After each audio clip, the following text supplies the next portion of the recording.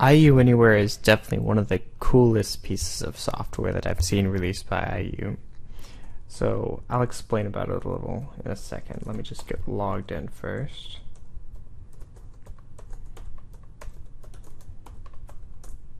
And it's going to sort of graze over this screen for me. That was the Citrix screen to install Citrix.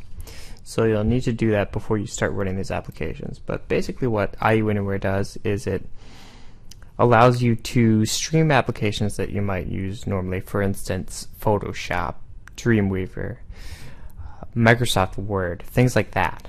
And there are tons of them. So if you clicked into this database folder, you'd find something along the lines of, let's just take a look, SQL Server Management Studio 2008. So that's something that I've used before. Very useful.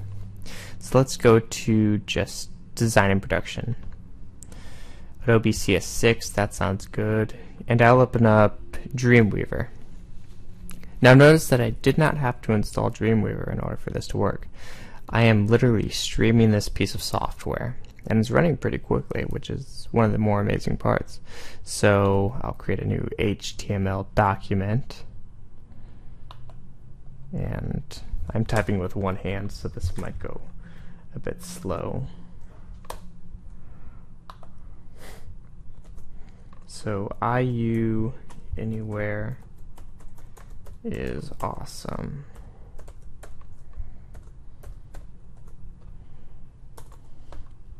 And as you can see, this works just like Dreamweaver should.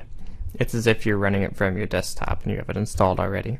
So I really recommend taking advantage of this piece of software. It wasn't around when I was a freshman. It just came around in the last few years, and it is absolutely incredible.